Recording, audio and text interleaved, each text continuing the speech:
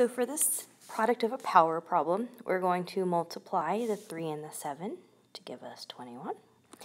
And then we have multiplication of like bases, so we are going to add our exponents. So we have 4 here and 5 here, so that gives us a total of 9. So that would be my answer for that one. And for the next one, I'm going to again multiply my numbers. So negative 4 times negative 6 is a positive 24.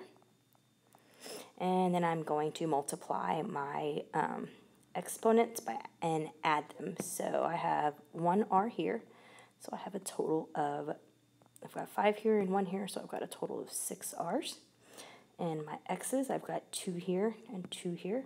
So I added it together, that gives me 4 of those. And I've got t to the 3rd and t to the 1, so together that makes t to the 4th.